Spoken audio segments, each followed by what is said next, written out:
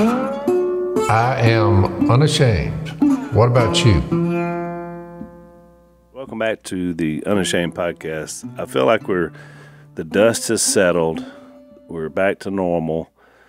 Zach's back in North Carolina. Welcome, Zach. And you just got there, right, today?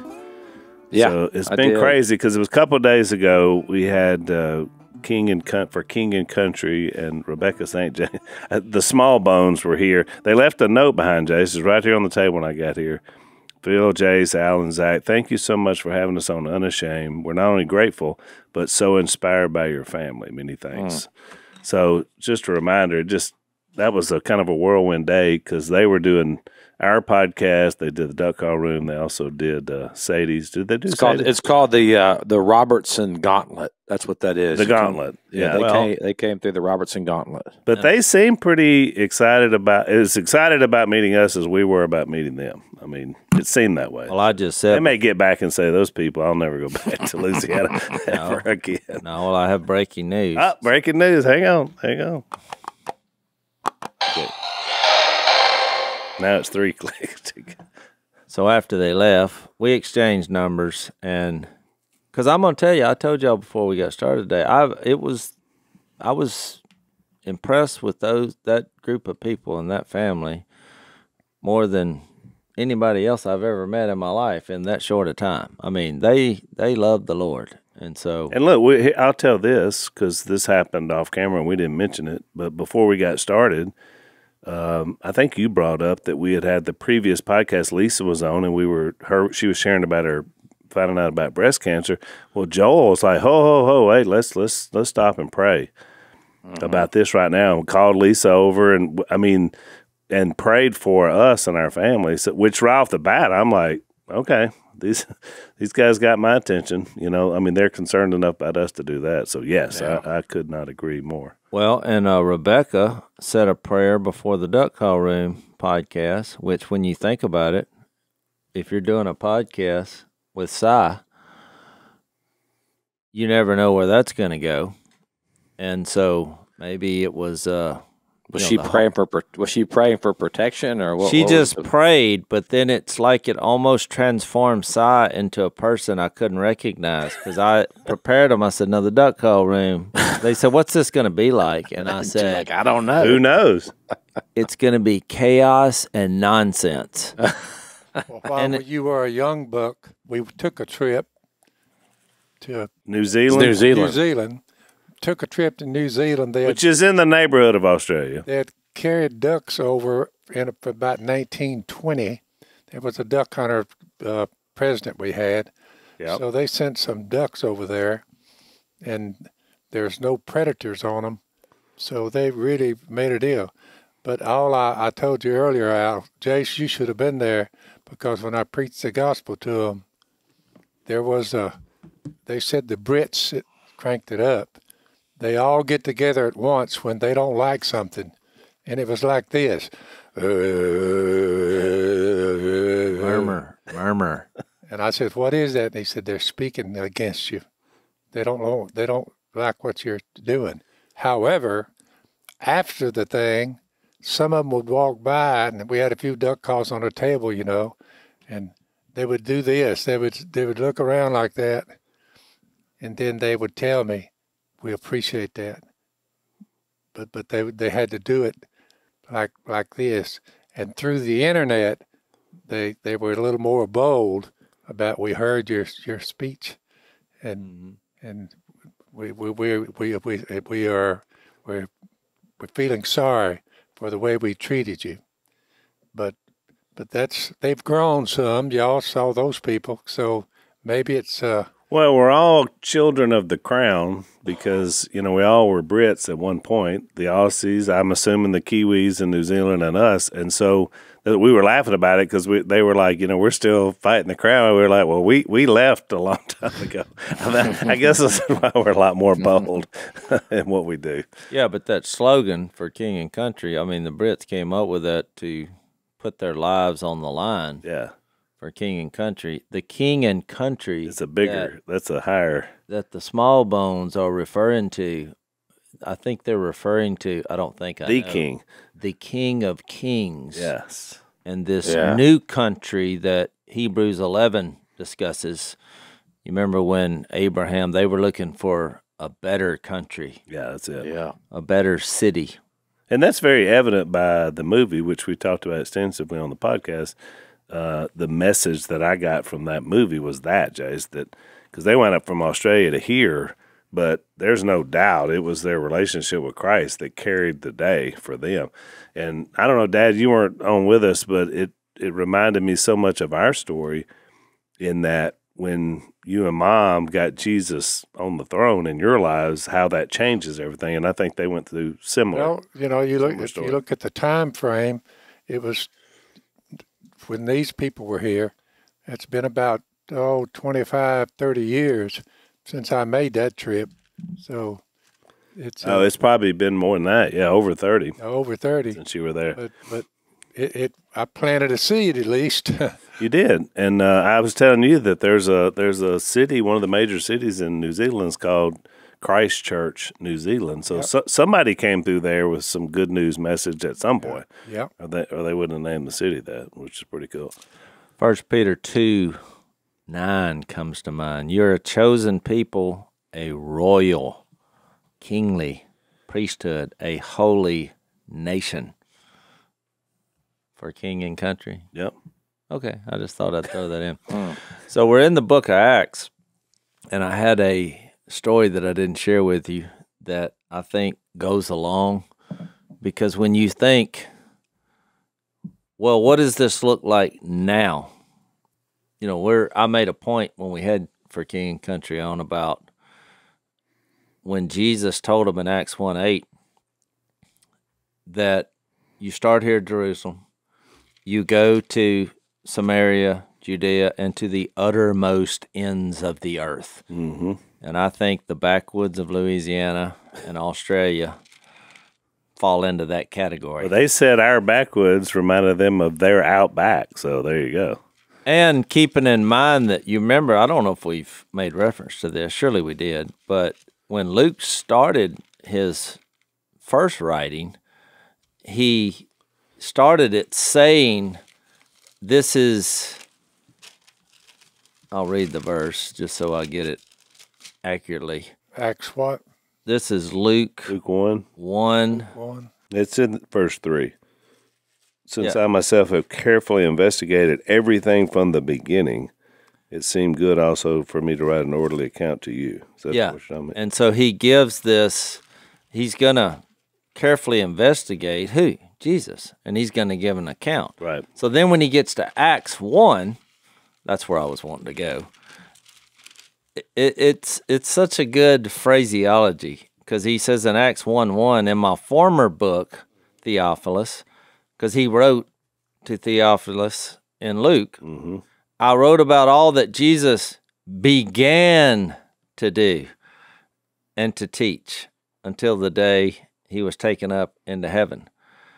So it gives you the impression still got some teaching going on. This is what's next. Yeah, that's good. And so I think when you fast forward 2,000 years, you think, well, what is he doing? So I thought I'd tell you the story that happened, because there's a lot of principles that are happening in Acts that I saw in this one little conversation in an airport terminal. So, have you ever wondered why they call an airport the place you go a terminal? Because that's not a good. You don't like to be thinking about terminal when you're. I think it means like the end, like you're at the end of the. So then you're flying from the end. It's like this is where the land ends, and you get. I mean, I'm nervous enough about flying without calling it a terminal. Anyway, well, it's an interesting thought, because I was coming back from South America. So the guy who sat beside me from South America to Atlanta, he said, "Can you open the window?" This is how our conversation started. And in the airplane? In the airplane. You mean like we're I was to say, I don't know if you can open the window. Well, that's exactly what I said. And I said, well, the shade. In a moment of stupidity, I said, now you realize that window's not coming up. He's like, no, I have a fear of flying. Of course, and I was looking around for the bag, make sure he had one. He said, but I've noticed if I can see the ground when we take off, it alleviates my stress. And I said, well, you know what you need? And he said, what's that? I said, you need an emergency landing. And he said, what do you mean? I was like, well, I used to have a fear of flying. Because I was thinking this is a good opportunity to get in a conversation about Jesus. Yeah. You know? Yeah. So I said, I just was terrified of flying. And I said, but I was going around the country speaking about Jesus, which is kind of weird because I believe in the resurrection. So I'd already planted the seed right there. Yeah. Mm-hmm. I've declared and unleashed the power that is in the gospel, but I did it in a, oh, by the way. And I said, so here I am doing that, but I have a fear of flying. And I always have, of heights and being claustrophobic. So it's like all my fears are coming together in a plane. I said, so we used to, back in the day, we were quite busy, and sometimes we'd have to take a private plane, and a guy would lend us his plane sometimes because he was also a believer. So I'm kind of setting the stage here for what I'm involved in.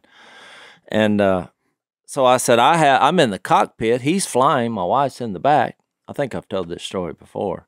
But I'm listening to all the chatter at the air traffic control. And so then all of a sudden I hear about an emergency landing. And I'm thinking, oh, wow, I'm getting to listen to all the secrets, you know. So when I looked at our pilot, he had turned a different shade of white. And really, he looked like he had become ill. And that's when I realized, oh, we're the ones that need an emergency landing because we had just taken off. And so we started turning around. Our fuel pump had gone out in our plane later because I checked back and tried to figure out later, why did we have the emergency landing?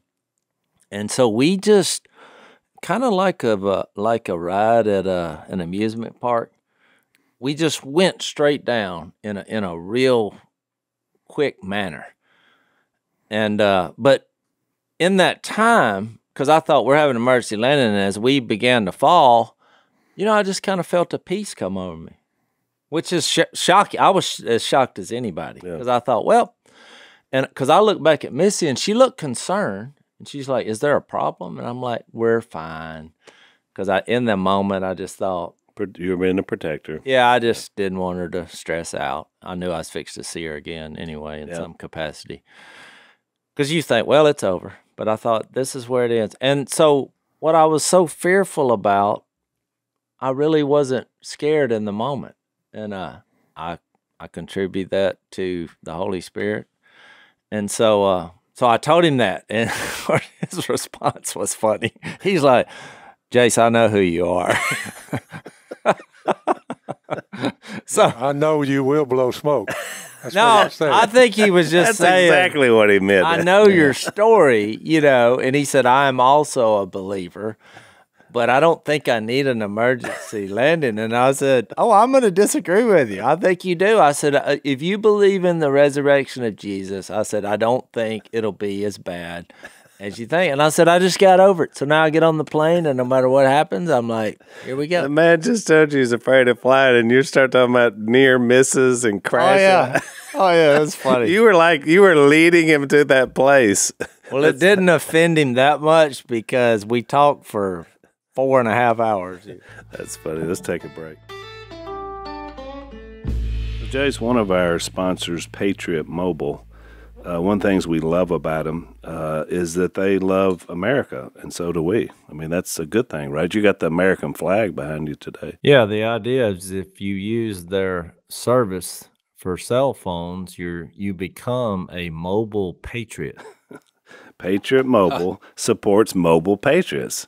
That could be the new tagline. I like it. Jase has a marketing proclivity. I'll just put it that way. So for 10 years, Patriot Mobile has been America's only Christian conservative wireless provider. They offer dependable nationwide coverage. They give you the ability to access all 3 major networks. And what we love about it is you get great coverage without having to fund the left, which is always good. When you switch to Patriot Mobile, You're letting everyone know you support free speech, religious liberty, and sanctity of life. They're also big supporters of the Second Amendment, our military, veterans, and first responders. So these guys are great. They have a 100% U.S.-based customer service team that makes switching to Patriot Mobile easy.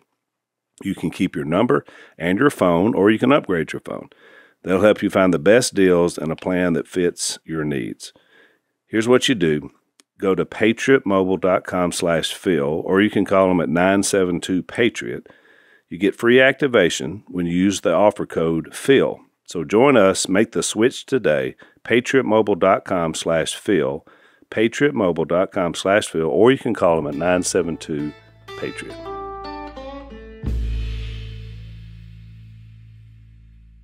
So that was not the story I was going to tell. Well, when you said that about terminal, it popped. Well, it made me think.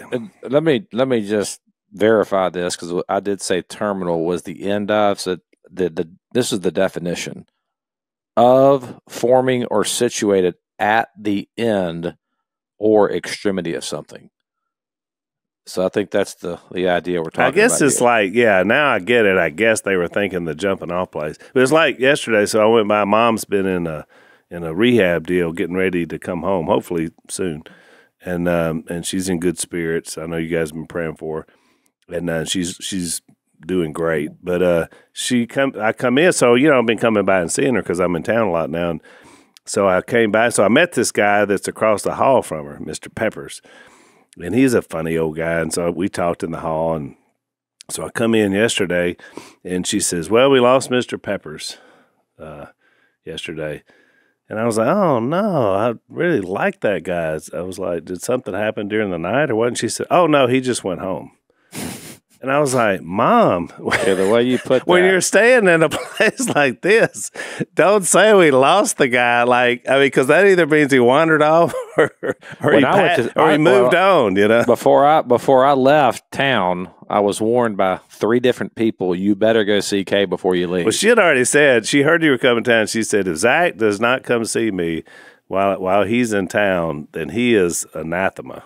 I mean, she didn't use that word, but she said. I did go by and see her, and she looked great. She, when I walked in, Missy was in there, Jase, and she was eating Missy's meatloaf. Oh, that's a funny story, but go ahead. She had meatloaf, mashed potatoes, and a Sonic drink, a Route 44.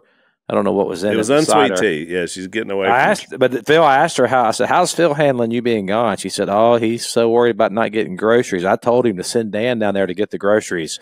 And she said She's were worried you're not eating, Dad. She's worried you're not eating, Phil. The ace in the hole was the man from Jersey Joe. Jersey Joe. He's been cooking for Dad. He has been stepping up, Jersey Joe. And that's high-calorie food. Converted to Christ, his wife, their children. Yep. And he is a great cook. And he's been supplying me a steady stream of cooked food Italian ready cooking. to go. Yeah, that's good. So do you want me to tell you the story? Yeah, now tell us that. So that wasn't the story. That was an interjection of the story. Was a story to introduce the story. This is the real cold open right that here. was the story. Well, one of the keys. Jason's stories have stories that set up the stories. Here's the way I look at it. How I look at it is that we are indwelled by the Holy Spirit. Come on, and we are making Jesus known. Okay. And one of the ways I feel that people who are disciples of Jesus should do that is to have conversations with people along the way, day to day, and look for opportunities to insert Jesus. I just gave you an example. Mm-hmm. Now, this guy happened to be a believer. Yep. So then I move to the terminal, and I have a 3 or 4 hour layover, which is what that means is podcast study time. So I sit down amongst the throng of people, waiting for my gate to change, because it always does when you're in Monroe, but it's always in the same little section. Yeah. So I get my Bible out, and I'm oblivious to my surroundings, and I get deep into the book of Acts. And I think at that time we were in chapter 10, talking about the Gentiles, the entrance of the Gentiles. Cornelius, which is everyone that's not from Israel. So all of you listening that are not from Israel. We're talking about our birthplace here, how this all got started. I'm reading. Well, I feel a tap on the shoulder, and I looked up, and there's an elderly woman. She said, "Excuse me, are you a pastor?" And, you know, in that moment, I'm oblivious to even what I'm doing. I said, "Well, no." And she just looked puzzled. And then I realized she's watching me studying my Bible. Yeah. I said, "Well, I'm a believer." And she said, "Really?" She said, "Well, I just got off a plane where there was another guy studying his Bible." And she said, "As I look around in this world, I get so depressed and I get angry." And she said, "But all of a sudden, in a span of just a few minutes, I see two people studying the Word of God, and I just want to ask you, am I missing something?" It was quite a question. Instead of saying, "I'm so glad people are studying," she's like, "I'm missing that." Am I missing something? And I said, "Well, Jesus is alive." That was my response. I was like, "I hope you haven't missed that." I was like, this book is about, because I was thinking she was inquiring about. You weren't sure whether she knew anything about the Bible. Right. Yeah, I got And you. it was an elderly woman, and I just didn't know what she was talking about. I mean, culturally, I'm thinking she's taking an act of courage because she didn't know who I was, tapping me on the shoulder, somebody that looks like me. Most people don't do that if they don't know who I am because they think, this old boy looks a little rough. And but when I said Jesus is alive, she went into thank you. She said, "Thank you, Jesus." You know, and I thought, well, she's all of a sudden, I could tell she was a believer. And she was like, she just want to know what you're studying now. That's right. Yeah, I got it. And she said, this just warms my soul. She says, "I don't travel much," but she said, I've just been so depressed about the direction that our world is going." And she gave a speech about families and the breakdown of the family. And she's like, in her neighborhood, she said, "I'm working from daylight to dark with these kids, and because their fathers are not present." And so it wound up being about a 3-hour conversation. I had no study time. It was a 3-hour conversation about what me and her, she was from Virginia, and I said, I'm from Louisiana, and we kind of made a pact with each other to be representatives of Jesus in our culture and to try to do something about the breakdown of the family. And we talked about forever families, and you know, I can tell you that in that short period of time, she was a sister. Yeah. But to try to describe that to other human beings who don't follow Jesus, it's almost impossible because you thought, what scenario, what discussion, what subject, what do you have in common that you could have that kind of dynamic appear out of nowhere in a terminal at an airport? You would just think that we don't line up culturally. We have nothing in common. We're different colors. And it was amazing how that went. And so she was just looking for revival. And she saw two people publicly studying the Bible, and she thought, now we're talking. Yeah. And it inspired her, I could tell. Yeah. And look, I don't know how old she was. She's old.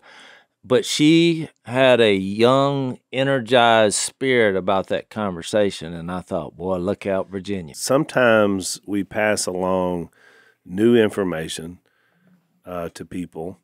Sometimes we pass along old information to people to inspire them, but then sometimes we just validate what people know in their hearts, but then that really lights a fire in people. So that's the beauty of these conversations about the Bible. That's what they do. And so they hit us all in different places. That's why the Bible says about itself that in the Hebrew writer said that it's living and active and like a double-edged sword. It always cuts, because the thing about it is we're in different places. That's why, I mean, on this podcast, we've been studying books of the Bible, but I don't know about y'all, but every time we go through a book that I've studied, and most of them I've taught before, I learn completely new stuff because I'm in a different place now than I was 5 years ago, 10 years ago, and certainly 20 or 30 years ago.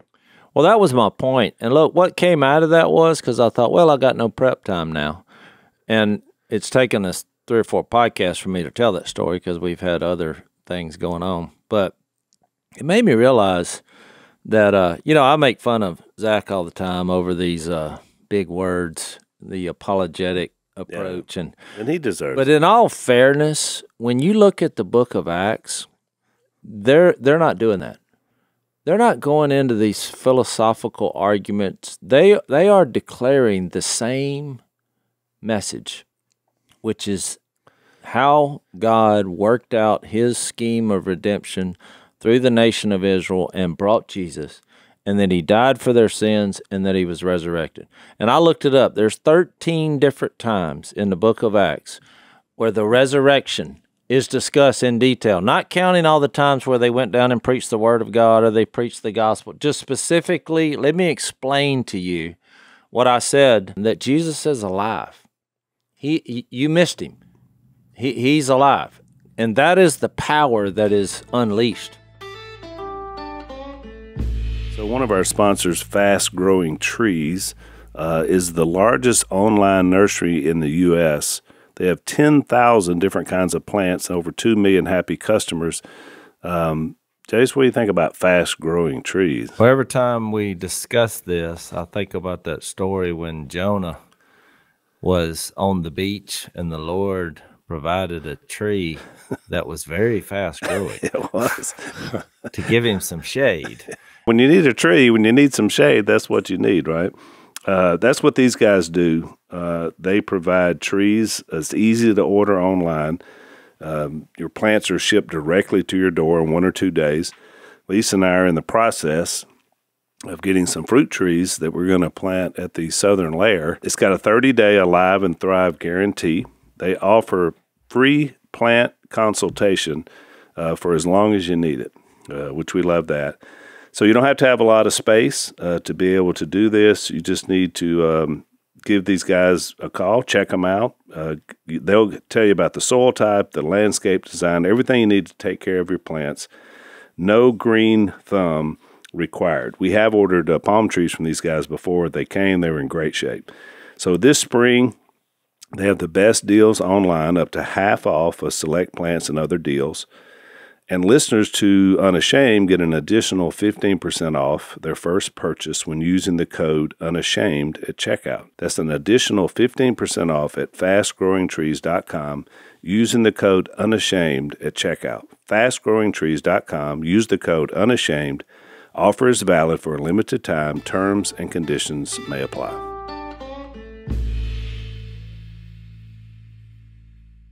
You're exactly right, and even though we're going to start in Acts 12 today, just to give you a little preview, maybe the next podcast we'll get there, on Acts 13, I thought the same thing, Jace, because here was Paul with a completely different background, with a completely different set of circumstances for how he came to Christ.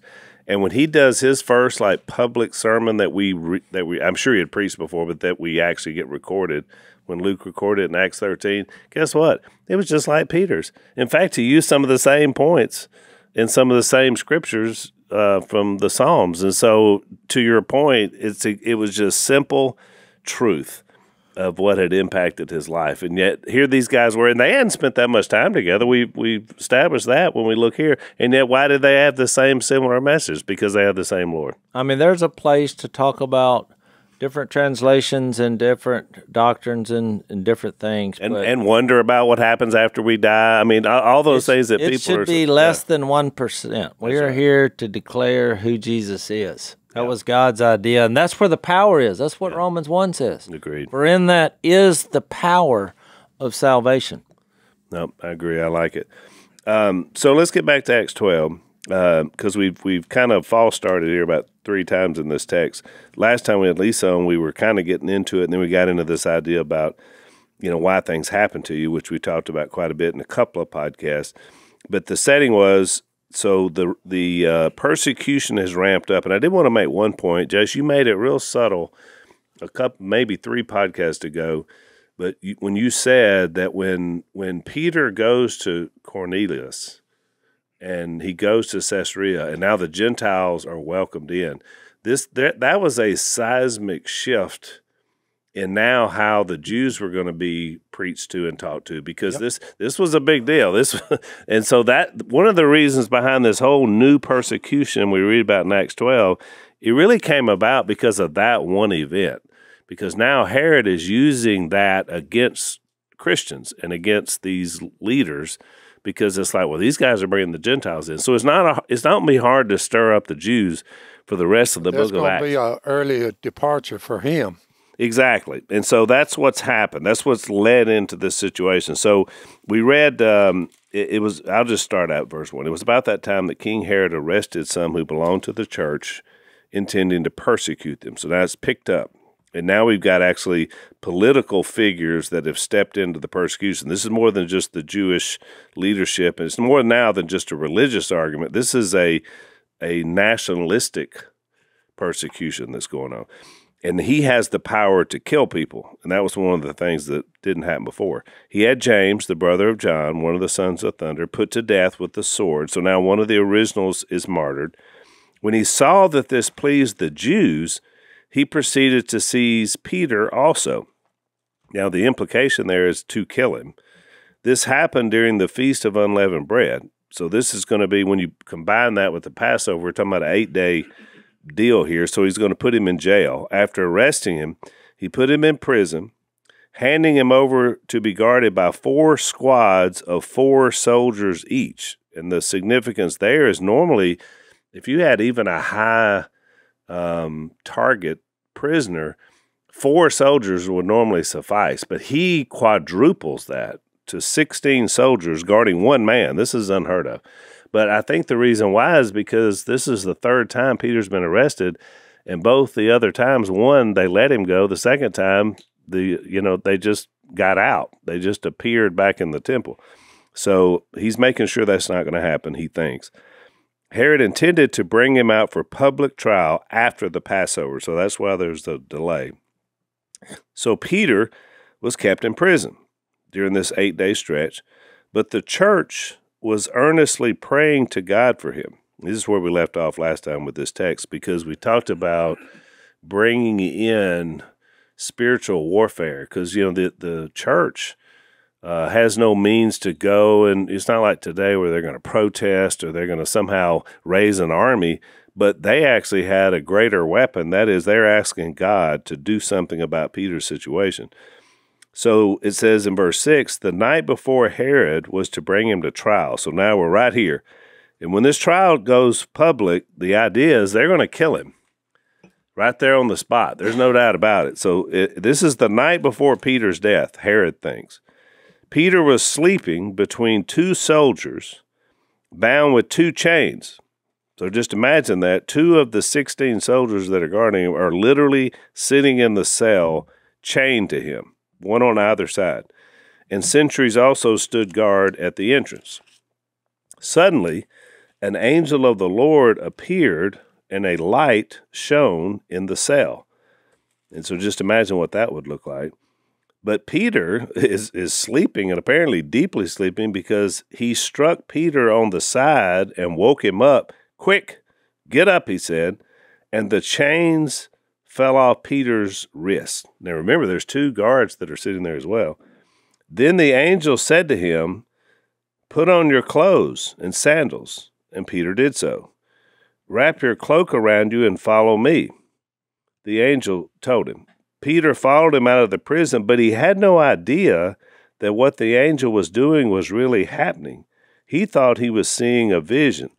This whole scene reminds me of like when I get my grandkids up and we have to go somewhere. They're just like zombies. I'm having to say, here, put your clothes on. We got to go. Get dressed here. They passed the first and second guards and then came to the iron gate leading to the city. It opened for them by itself, and they went through it. When they had walked the length of one street, suddenly the angel left him. So he literally leads him out of jail, and none of the guards, including the 2 chained next to him, seem to be none the wiser as to what happens. So let's talk about that aspect of the story, and then we'll go on from there. Because that's an amazing story. And I would call it a supernatural prison break at the highest level. That's what it was. Yeah. There's so many things here because you think, well, how come the angel said, get up, do it quickly? Because you would think, well, he, or however you want to gender neutral call it an angel. Yeah. He definitely, if he has the power to make your chains fall off and to open doors without a clicker, and to mask it where the people sitting right next to you either don't wake up if they were asleep or don't notice what you're doing. So I think it tells you that there are spiritual forces for the good and the evil. That's the only thing that I could think of.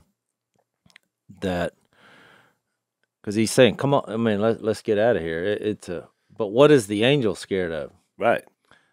I would presume the spiritual forces of darkness, because they would enact their forces. It's like the evil one, the time when Jesus said he was a murderer from the beginning, and Hebrews 2, the reason he came is to destroy him who had who control people by their fear of death. You know, I was talking about the plane ride and being afraid of flying. You know, the evil one uses that somehow. And he's been a murderer from the beginning. And in essence, his work in doing that is how Jesus outwitted him by dying on a cross.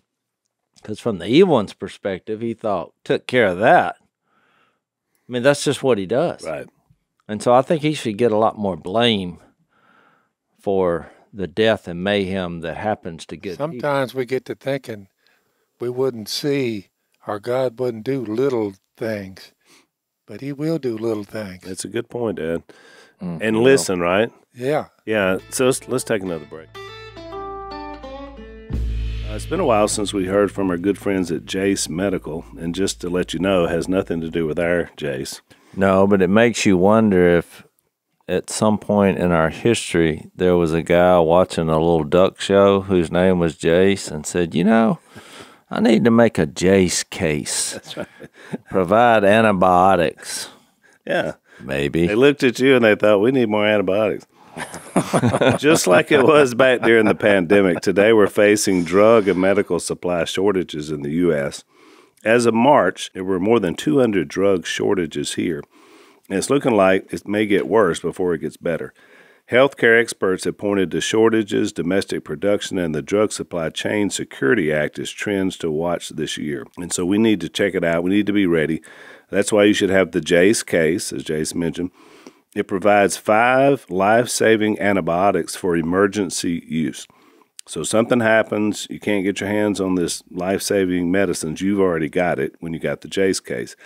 All you have to do is fill out a simple form online, and you'll have it there ready in case you need it. There are dozens of add-on options as well, like EpiPens, ivermectin, which we know is needed as well. Jase Medical is empowering people just like you to be able to take your family's health into your own hands. So check them out today by going to jasemedical.com. Enter the code Unashamed at checkout for a discount on your order.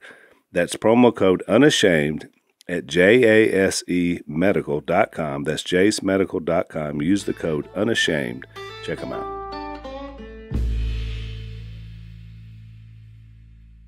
No, that's a great point, Dad. And then also, because Luke, for some reason, put in the church was praying for him. It is a big event. He put that in before he said the church was praying for him. I mean, in other words, God was listening.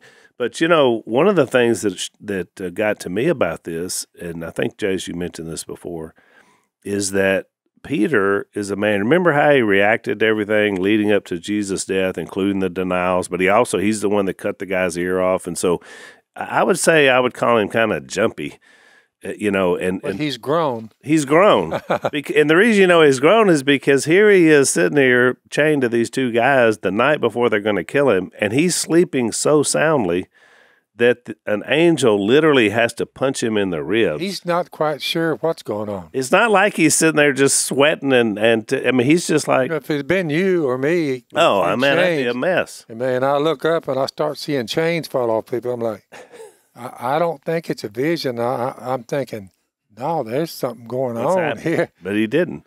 But it said it wasn't that they were praying. It said they were earnestly praying, Yeah, and I that's a looked good up point. that word when you with the definition I came up with are the results from sincere and intense conviction.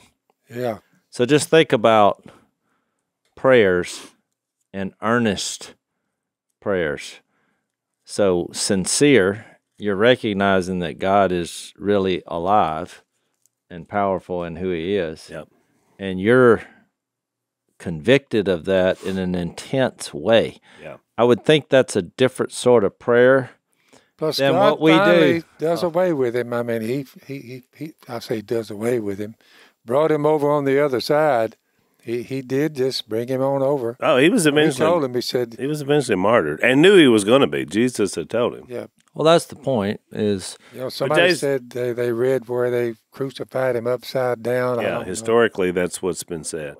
And we even saw that supposedly the place in Rome, you know, they've got a place marked there. I don't know if it was the actual spot, but they claim it is. well, for $10, it's the spot. That's right. So, but you made this idea, this point that Peter, I mean, man, I mean, just to me in this moment, he steps up and he shines so brightly, just going forward out of this moment, and yet it came about because of this earnest prayer, and it's what I call a.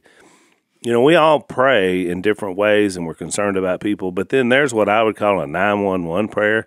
Well, it is, Where but you've got something going on and you're like, your blood, sweat, and tears over this prayer. You know what's interesting? They could have, these writers and God, through the writers, could have made it much clearer than it is, because you got to remember, Peter was, I mean, he hit the road because, you know, they picked, in his mind, he said, they picked to kill me.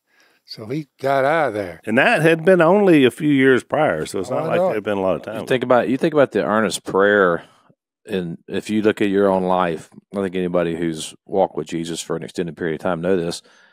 When I look back at my life, it's been in the moments where I felt under bondage, maybe of some, or under attack, and I didn't know where to turn. That it's in those moments of desperation. Probably that's the best way of saying it. It's in the moments of desperation that the most earnest of prayers are lifted to God. And that's why we often look back and say, man, I was so close to God in this period of my life. And that a lot of times that's coupled with a period of suffering, a period of desperation, because it's in those moments that we do realize, like, we don't have near as much control as we think we do. And when you know, even Peter, who had these powers from God, I mean, he's in prison. And so I know this is in some regard like the church is, they believe in the promise of God, but they also are living in the reality that they're being persecuted. And I think that if you think about churches now, we want the blessings of God, but we don't want to pursue God in prayer earnestly because it takes up too much time, or we don't believe it's actually God's answering prayers or whatever. But I would argue that if you want to see this kind of stuff in your own life, this kind of power unfold in your church, you show me a church that will get on their knees and earnestly pray to God for their members, for each other, to Him. That's a church that's going to experience revival. Yeah.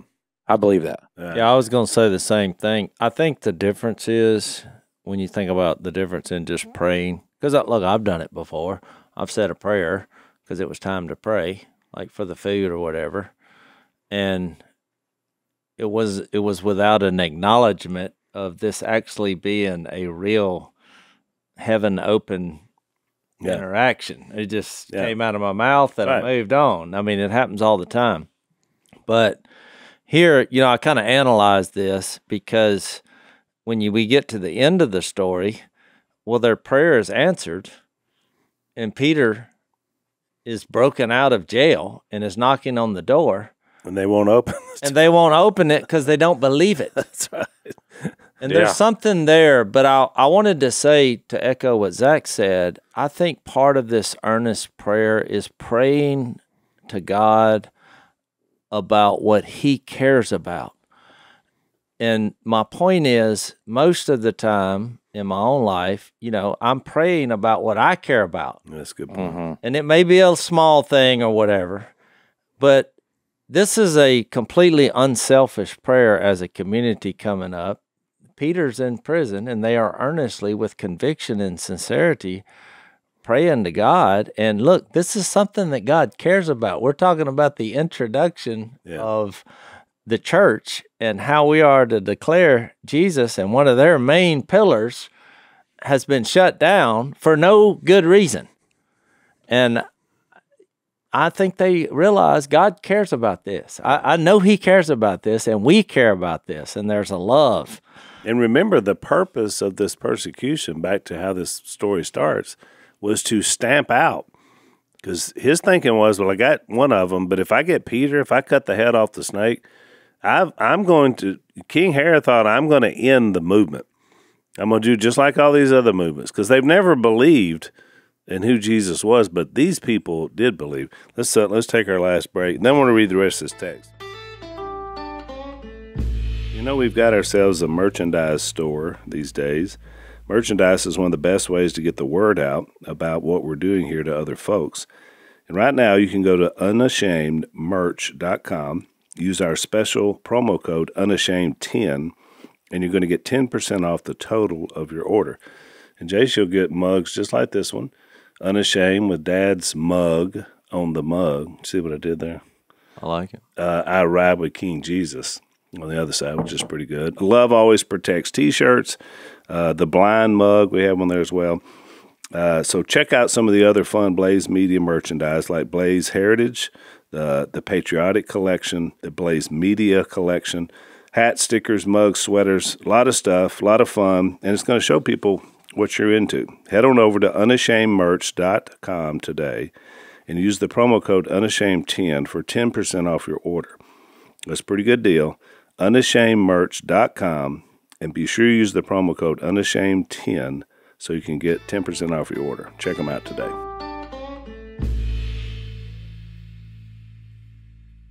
By the way, it's the same thing Paul, when he persecuted the church earlier and killed Stephen. Again, we're going to stamp this thing out. No, you're not going to stamp it out. That's right. And I want to reiterate the power of prayer in that. What Jase just said is exactly what Jesus said when he gave us instructions on how to pray. Because what did he say? When you pray like this, and you say, "Our Father who art in heaven, hallowed be your holy name. Thy kingdom come. Your will be done."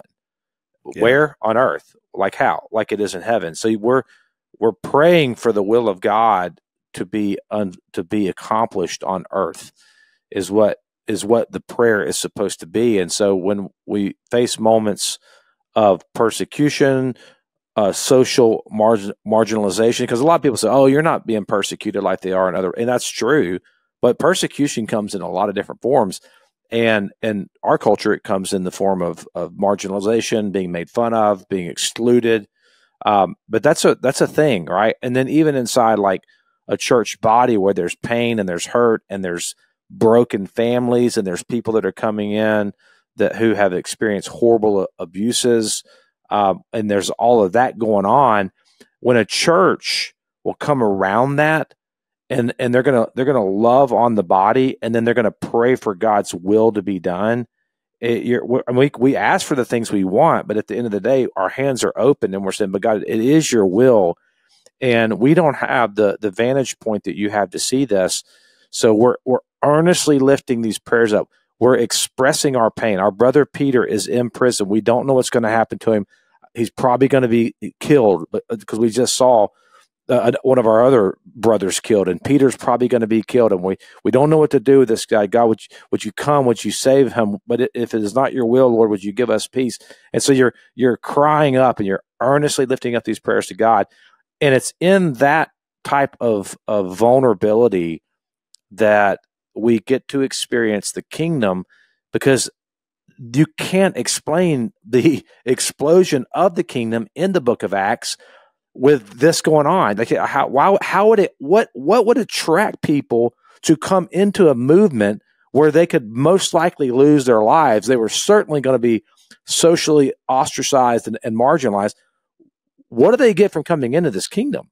And I think what they get is a authentic tangible, real experience of intimacy with God and with each other that they see in the church. They see that in the church as they earnestly lift up their prayers. So there's something, happens to be something more powerful than everything that they're losing. It's the only thing that explains how in this environment that we're reading about right here, that the church exploded, and now we're a part of that some 2,000 years later. No, and I think you're right. The prayer did more than just accomplish his rescue. It also did something to him, because listen to this next verse, and I love the way this is phrased, and you could take this a lot of different ways. Verse 11 says, "Then Peter came to himself." Now, this is after the angel leaves him. He realizes that he's awake now, fully. And then he says this really interesting statement. "Now I know without a doubt." Let me just stop right there before I go further. This is a man that's been prone to doubting. I mean, that's fair to say, right? Because of what happened to him. Now I know without a doubt. So it's more than just, I think, he was awake in the moment. I think this energized him for the rest of his ministry and life. "Now I know without a doubt that the Lord sent his angel and rescued me from Herod's clutches and from everything the Jewish people were anticipating," meaning his public, probably was going to be an ugly display of killing him. And he's like, God had another plan for me. When this had dawned on him, so this is a moment. Peter has a moment here. He went to the house of Mary, the mother of John. This is John Mark, who's also called Mark, where many people had gathered and were praying. So here's the people that have been praying for him. And remember, John Mark is kind of like his scribe or his protege, young guy. Peter knocked at the outer entrance, and a servant girl named Rhoda came to answer the door. When she recognized Peter's voice, she was overjoyed, and she ran back without opening it, which is typical for somebody who's so excited. And she tells everybody, "Peter's at the door." And I love this response of the faithful people, Jason. "You're out of your mind," they told her. When she kept insisting it was so, they said, "It must be his angel," which is an interesting take. But Peter kept on knocking. When they opened the door and saw him, they were astonished. Peter motioned with his hand for them to be quiet. So they're yelling, screaming. He described how the Lord had brought him out of prison. "Tell James," so this is obviously not son of thunder James. This is James, the leader in the church, the half-brother of Jesus. "Tell James and the brothers about this," he said. And then he left for another place. In the morning, there was no small commotion among the soldiers as to what had become of Peter. After Herod had a thorough search made for him and did not find him, he cross-examined the guards and ordered that they be executed. So they got killed over it. So they wound up dying. Good night. Because the angel brought him out. Kind of sad, really. It is. What is your excuse? There was an angel from heaven. That's right. That did this. And they didn't even know really what happened. They just all of a sudden, you know what it reminded me? Who knows what they really knew or saw? You know what it reminded me of, Jason? Remember the movie Shawshank Redemption, which is one of my all-time favorites? Whenever they go in the cell and Andy Dufresne is not in the cell. And so the warden gets called in. He looks at the guards. He's like, "Where is he?" You know, I mean, he was here when you called roll, wasn't he? There's his name. Yep. Well, he's not here now. Did he just fly away? Where'd he go? You know, because it was inexplicable. And what they didn't know was there was a hole in the wall behind the poster. Well, he started looking at that loosely dressed woman on a poster. What about you? What do you call her? Sissel Britches or something? Yeah. What about you? You got anything? And he throws a rock. It goes through the thing. It reminded me of this moment because here's Herod thinking he's finally got his clutches around Peter. And he's asking these guys, where did he go? Nobody has an answer. He's messing with the wrong bunch here. And all he can do is take it out on them, right? Yeah. Exactly. So there's no answer for the deal, which I think is pretty amazing. Are we going to read the last section? Well, we'll save that for the next because we're almost out. Well, I was just going to say that I think here you see, a thought I had was that there's going to be no surprises when we all stand before God. And to tie this in with prayer, and how many movies do you see where people start writing each other and they've never met, and then one day they meet, and in the movie world, sometimes we're duped. you thought it was somebody. But these conversations that you're having with God through your prayer life, believing that he is true and that he exists, they start to compound, and that's part of your relationship. And so what I mean by there's no surprises, when people use the vision of hell as a deterrent to follow God, they're like, well, how could he be a God of love and punish people? And there'll be no surprises because God knows us intimately. Mm-hmm. And in this case, unlike a movie, he knows our heart.